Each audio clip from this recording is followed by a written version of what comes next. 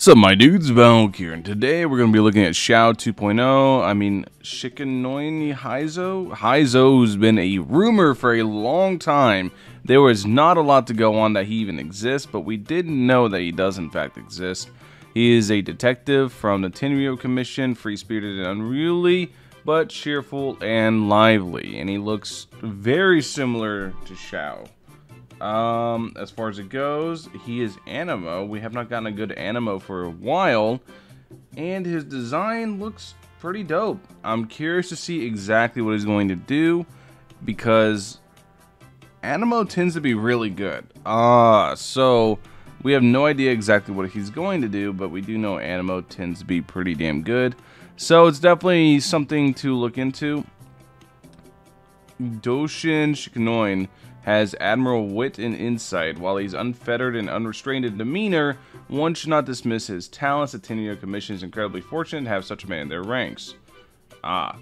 So he is very good. Now, I want to talk about his design for a little bit, because whenever I was hearing a detective, like a gruff, rough detective, I was thinking like an old man, right?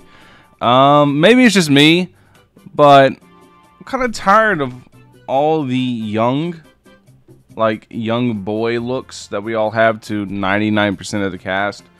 Are all the young characters. I would like an older character. Madam Ping win. But I think it would be cool just to have more character diversity, because these people are starting to all look the same. Maybe I'm anime-cist. Maybe I see all anime characters as the same. But no, really, they are looking very, very similar in everything but clothing.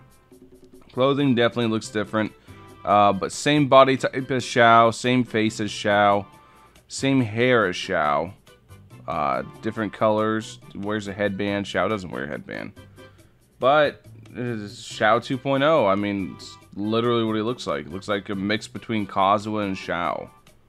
Xiaozua. I think he looks cool though. Obviously, if he looks like Xiao, obviously I'm gonna think he looks cool. I think he looks cool. Can't wait to hear more about him.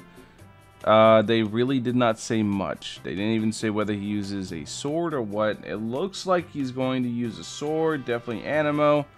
But yeah, that's basically it. Heizou is real. I honestly didn't think he was, because I kept seeing people talk about him. Didn't think Heizou was real, but he is.